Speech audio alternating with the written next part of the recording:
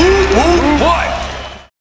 Yo, first of all, everybody, I want to say what's up, man. This is none other than Rob right here. If you Vanilla Ice, he just came in from MGM Grand last night, Vegas, no sleep, doing a show in Mansfield, throwing love back to his local area, and we're blessed with being able to have an interview with him today. So, first of all, man, thank you, homie, showing us love, saving us change, getting in, talking about VIP. And man, dude, I'm stoked to be here.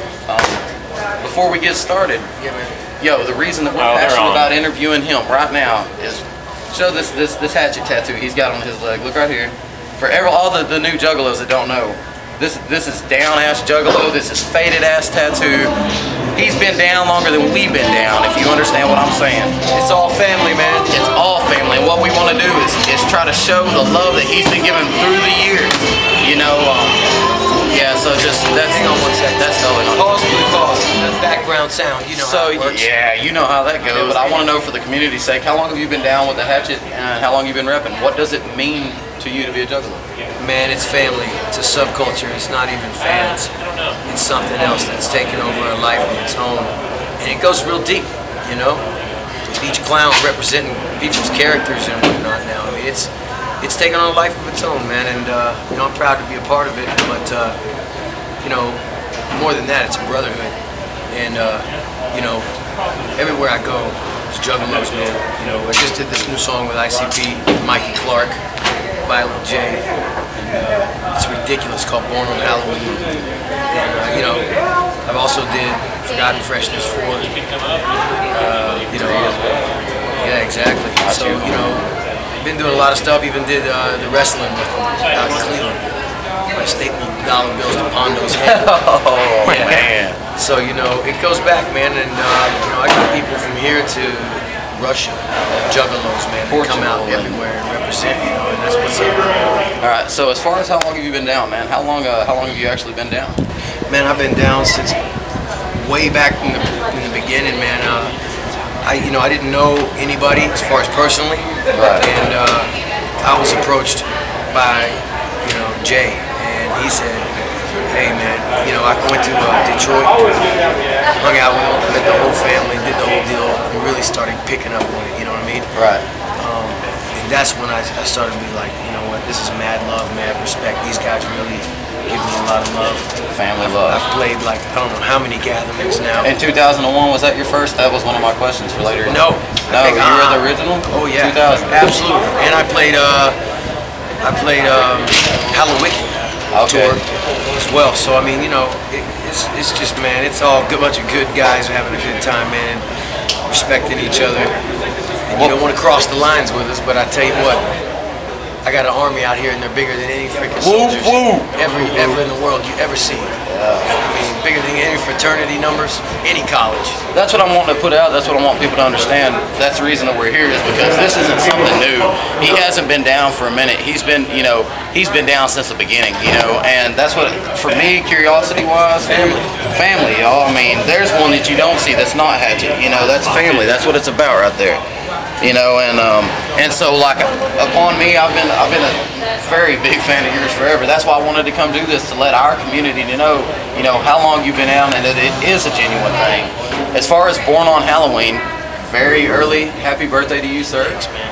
Born on Halloween for real? What's the significance with that, other than the obvious title? Have you been thinking about this for a while, or where did Born on Halloween come from? You know what, it did.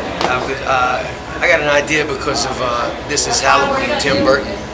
And I was like, you know what, I love all this stuff. In fact, I'm getting some tattoos, Tim Burton tattoos and stuff. Nightmare Before Christmas and all that. Damn. I love the entire Halloween thing, man. I got creeps and goblins and clowns and spooks, tattoos all over my back. So I'm all about, you know, the wicked stuff. And, you know, I think it goes, you know, my house even is decorated like a crazy haunted house. My neighbors think I'm crazy. I got smoke machines going off and loud chainsaws. Oh, yeah. It's ridiculous. So, well, go ahead. I live on Halloween. You see my set? I do this every night. This ain't just because it's tonight and it's Halloween. I know you do this every night. I bring Halloween everywhere. Everywhere. Yeah, every time I've seen you, that's the same as Halloween. So I felt it was appropriate to make the song about it. Correct. And I pitched the idea, and I told Mikey Clark, who produced it, you know. And we've been trying to do something together for years. But this is no question that I have planned. Tell us about Mikey. Is he not a cool ninja? He is a cool ninja, man, and a super talented cat, and he is just down with clowns. Like busy, man. He knows what he's got going on. You know, it all falls together when he lays it down, dude. It's masterpiece for sure. Yeah. As far as the track itself, did y'all do that? Were you in the studio physically together, or was that something that was no? This one here, completely virtual. Yeah, it's good. That's the way we can do it these days, because you know both of us got busy schedules, and when the time frame calls, you got to put things together. And I think it's great because you know we can do things over the telephone. We can do it now like that. Well, I'm sitting there listening over telephone, going, "Man, raise the snare up." I like that, bro. Put more 808 up in there. Hey, man, hit him in the chest with that 808. You know, he's like, "Yeah, I feel that." Put them keyboards in there, you know, and we can just send it back, and even emails. It's ridiculous, but.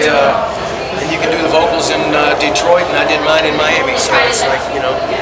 If as far as like the whole desire of yours to work with Psychopathic, like I know that you said Jay invited you into it, but there had to have been some sort of appeal for as much as you've done for you to decide that I do want to mess with these guys. You know, this is what I want to. You know, what is it? Was it Jay? Was it? What it is that these guys basically pulled me through the trenches. Yeah. If that makes any sense to you. That's humble. You heard that. He said, yeah. I had a weekend that lasted a few years, man. And, you know, I didn't know what my purpose in life was, where I fit in, right? And you think of, like, Britney Spears, she shaves her head, right? It's hard, you know. I did Ice when I was 16, bro. 16, and what came out at 20 or something? Or when came out when I was 19 on EMI Records, but I did the whole Ice T and Stetson Sonics or Mix-a-Lot. I was on tour with them. I was the opening act for the opening act for the opening act. Right. And it was dope. And I didn't care. I had 15 minutes, and that was I was making it something from it. You know what I'm saying? And basically, they helped me come through the trenches, man. Yeah. As far as your future with them, is there any kind of future that you could lead on if there's anything in the works with Psychopathic? There's all kinds of things in works with Psychopathic, man. And it comes down to, you know, brotherhood and friendship and love, man. And they give me a lot of love, and I give them a lot of love. And the Juggalos, which I am one, you know, I don't say the Juggalos like... Because, yeah, you're just explaining. That's how I do. I own True Juggalo Family, and that's what we say. Right. You know, the Juggalos, when we're explaining to someone. So if you don't know, the Juggalos, us, the family. A lot of people don't really get it, you know. They don't really understand how deep it really goes. It goes, you know, like I said, it took on a life of its own. It's deeper than just even ICP, which is, it is revolving around ICP, but it's the most loyal, I don't want to say fans, because it ain't fans. To be on a fan, it's deep for people to understand.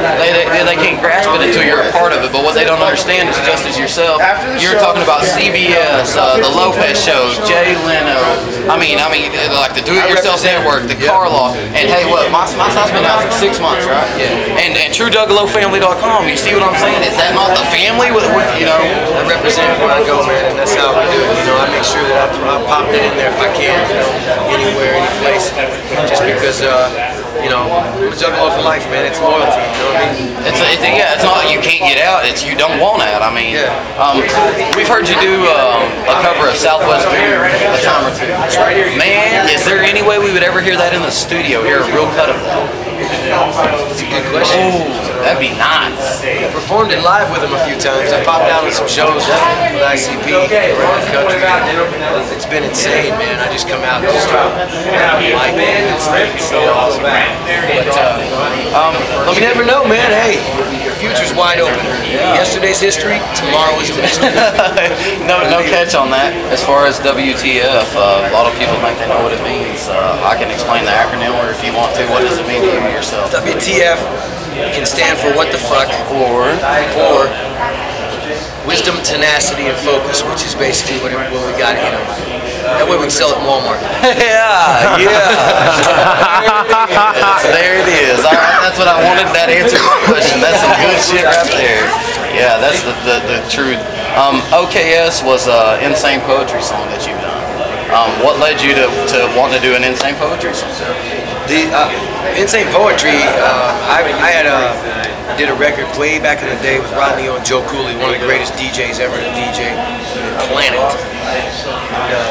And I met a whole bunch of people from Egyptian Lover back when I used to break dance, and all these guys popped in on the scene. And And this cat is a loyal friend of mine that I've known for a long time. Slept on my couch, you know what I'm saying? Right, yeah, And so I wanted to, you know, kind of, he's a West Coast, real deal, you know what I'm saying?